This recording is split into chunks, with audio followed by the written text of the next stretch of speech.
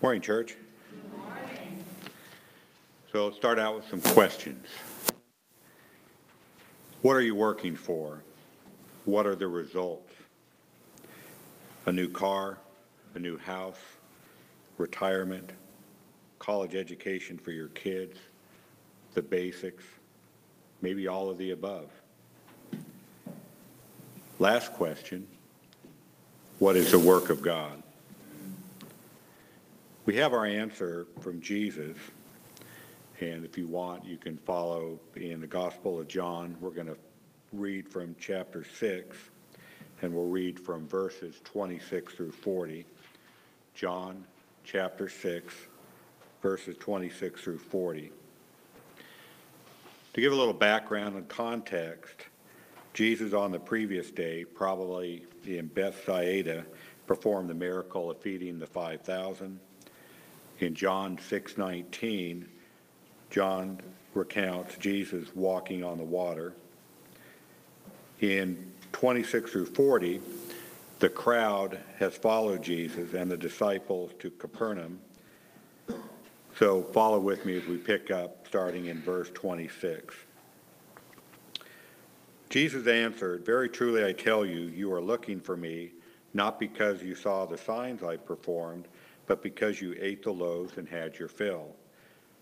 Do not work for food that spoils, but for food that endures to eternal life, which the Son of Man will give you, for on him God the Father has placed his seal of approval." Then the people asked him, "What must we do to do the works God requires?" Jesus answered, "The work of God is this, to believe in the one he has sent." So they asked him, "What sign then will you give that we may see it and believe you? What will you do? Our ancestors ate the manna in the wilderness, as it is written, he gave them bread from heaven to eat." Jesus then said to them, "Very truly I tell you, it's not Moses who has given you the bread from heaven, but it is my Father who gives you the true bread from heaven. For the bread of God is the bread that comes down from heaven and gives life to the world." "Sir," the people, they asked him, "always give us this bread." Then Jesus declared, "I am the bread of life. Whoever comes to me will never go hungry, and whoever believes in me will never be thirsty. But as I told you, because they've been with him for a few days, have seen me, and still you do not believe. All those the Father gives me will come to me, and whoever comes to me I will never drive away. For I have come down from heaven, not to do my will, but to do the will of him who sent me. And this is the will of him who sent me, that I shall lose none of all of those he has given me, but raise them on the last day. For my Father's will is that everyone who looks to the Son and believes in him shall have eternal life, and I will raise them up at the last day." So from this passage, we have our answer to what is the work of God, and it's simple. The one thing God asks from us is simply to believe in Jesus. So today as we come, we believe, we know. Jesus died for us on the cross, rose, and that we now have that path to God and the path to eternal life. As we take the bread and cup today, let us reflect on the sacrifice Jesus made and thank God for giving us his one and only Son.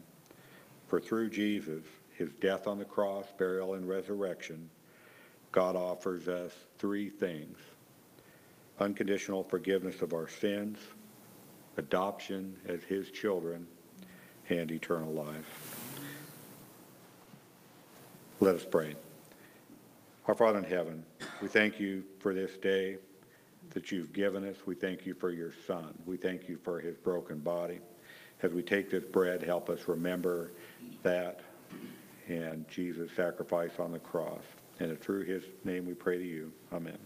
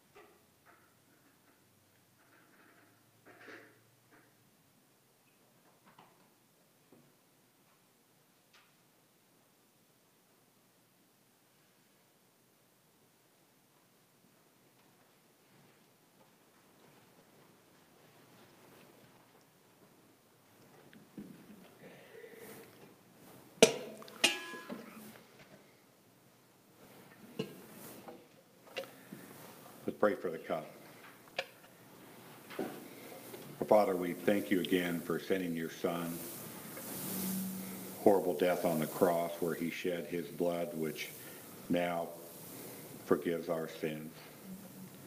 Thank you for this fruit of the vine. Pray that we take it in a worthy manner, reflecting on it. Thank you so much for Jesus. Thank you for him. And it's through his name we pray. Amen.